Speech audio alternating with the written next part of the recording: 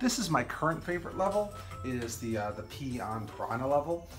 It utilizes a mechanic by I saw in one of Carl Sagan's videos. I thought, oh, this looks pretty vicious. What if I could put this? Look, if I could make an entire level out of this? So I did.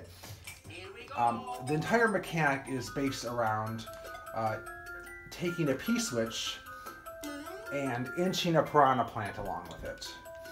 So you basically have to do that through an entire obstacle course. And there's some interesting physics involved here. Because if you're far enough away, it will inch across the level slowly and waste the player's time. But if you get too close, that inches it back into you and kills you. So the obstacles involve this this bouncing note block here. So you have to throw the P-switch under it to launch it forward. You have to use 2 P-switches here in order to provide enough room to avoid the spike. There's, a claw and kaizo blocks, which is really annoying. There is a moving platform, which is a mega time waster.